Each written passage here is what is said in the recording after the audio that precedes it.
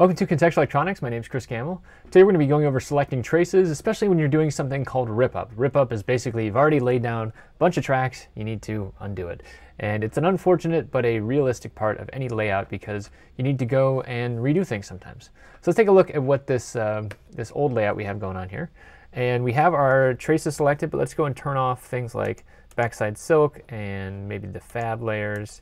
So now we're just down to components and traces on top and bottom. This is also the layer we made, a 4-layer board, but we won't be using the inner layers for this video. So we showed in the last video, if you want to go and just rip up everything, what we can do is we can select everything, right? So we click from right to left. This is what we showed last time. And then we can right click, hit select, and then filter selection, and then only do the tracks, right? So if we want to do that, we could go and just do the tracks and either move them around by hitting M, or we can just delete them. Nope, we'd have to do it again. Sorry. I hit escape and there we go. Select, filter. It should save your filter selection there. And now we can just go and delete them and we're good to go. Okay, but what if we want to do that on an individual basis? I also started showing this in one of the other videos about changing the trace width, but I didn't show much else about it. So say we wanted to change from pad 1 of this part here, so this is C401, and we want to change the drawing to pad 11 of whatever this is, the U something. This is U something.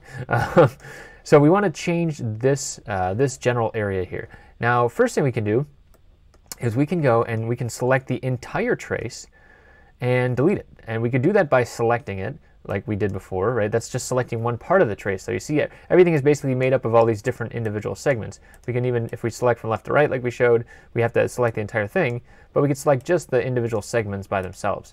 Now if we want to go and select the entire segment, we can click and then hit the letter I, and that selects the entire segment. Now we can very simply delete it, and we're back to square one. We have the rat's nest that appear. Those white lines basically say, oh, okay, pin 1 should be connected to pin 1, connected to pin 1, connected to 11. However you want to do that. And oh, and up to pin 7 as well.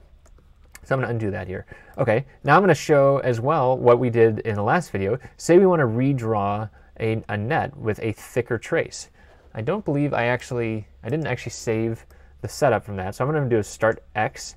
And I'm going to draw a custom now. So I'm going to hit Q. That allows me to do a custom trace size. So I'm going to double this and go to 0.512.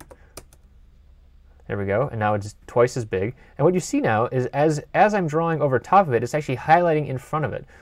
And that's because it's basically removing the trace that it's drawing on top of. Now you can actually see a trace underneath there. It is not removing. And so this is kind of a perilous thing. Sometimes you'll have traces on top of traces. Now an important thing to know is that once you export, so say I did complete this, there actually is a trace underneath here. You could tell by having multiple selections. So it's basically trying to say, okay, which track is this? There's a couple underneath here, and it's trying to figure out which one's which. Okay, so there's a couple traces here.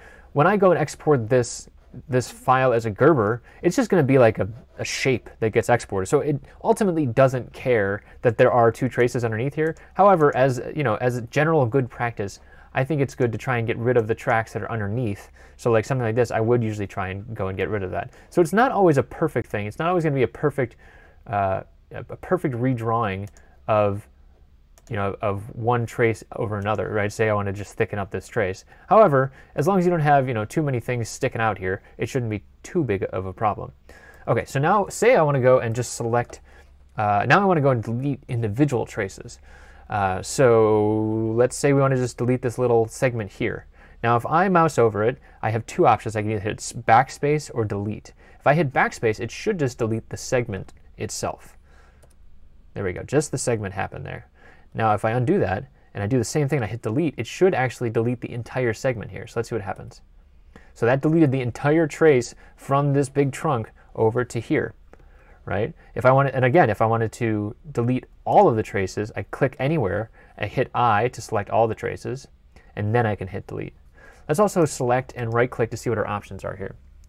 Okay, so we have different selection options, right? This is the copper connection, we have the whole net, and we have trivial connection, in this case is U, that's what we're showing here. So that's what actually happens when you hit the delete key.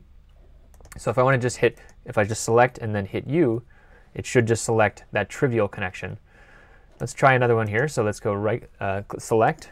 Oh, actually, that's a different trace, sorry. So let's go back to here. We'll select this little segment here, right click, hit select, and let's see, now let's have the entire net.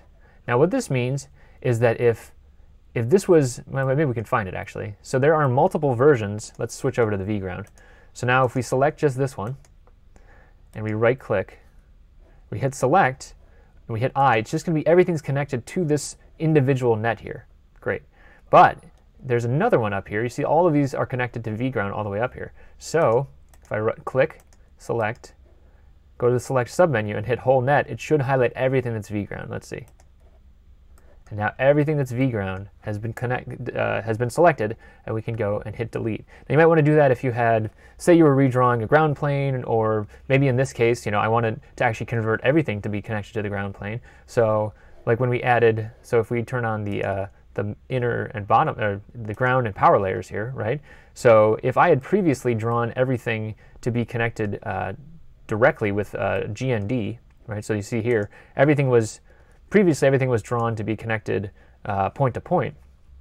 Now I might want to select everything that is connected to ground, and then go and delete it. And that's a really useful way to transition from a 2-layer to a 4-layer board. So there's lots of options here when you're drawing and redrawing and ripping up traces in KiCad. I think, like I said, it's a natural part of any design, because you're going to figure out, sometimes there's a better way to do things, sometimes there's just, a mistake you make, sometimes you have to move parts around. All these things are very realistic scenarios in KiCad. So if you want to learn more about how to do layout and how to make some of these decisions, we do this over at contextualelectronics.com. And if you want to talk more about the selection criteria and how you can actually add to the features or figure out more of the features, you can go to the KiCad forum. That's forum.kicad.info. Thanks a lot for watching. We'll talk to you soon.